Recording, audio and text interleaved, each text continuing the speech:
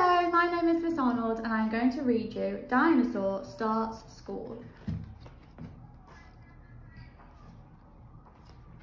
What would you do if on the first day of school, Dinosaur wasn't smiling his big toothy dinosaur smile? You'd say, "Don't worry, Dinosaur, school will be fun." What if he stamped his feet and roared his loudest dinosaur roar? "But dinosaurs don't have to go to school." You'd say, "Of course they do, Dinosaur. Otherwise, how would dinosaurs grow up to be so clever?"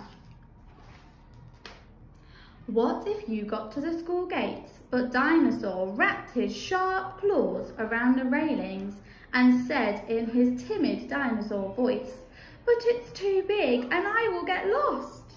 You'd say, "Silly old thing, you can't get lost because our classroom is just the right size for dinosaurs." What if you reached the classroom door, but Dinosaur covered his tiny ears and said in his quiet dinosaur voice, "But it's too noisy, I'll get a headache."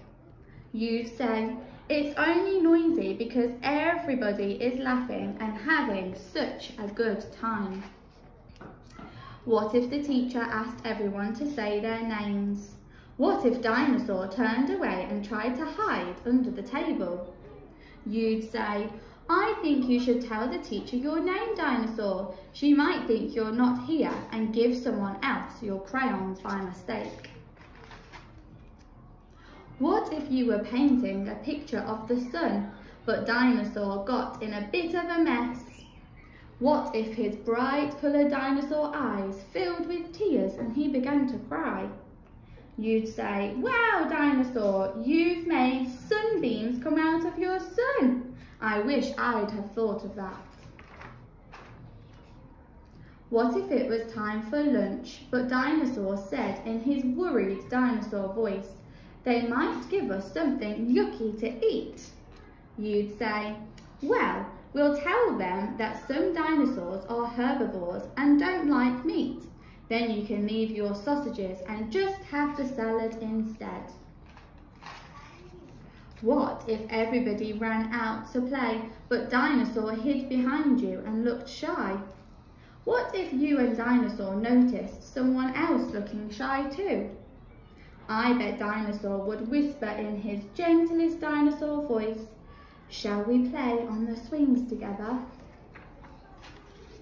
Then you and Dinosaur and your new friend would have a great time pushing each other on the swings. You'd take turns on the seesaw. You'd build a castle in the sandpit. You'd play chase until you were giggling so hard that you couldn't run anymore. What if at the end of the day you said, "I told you school was fun, Dinosaur. Shall we come back again tomorrow?"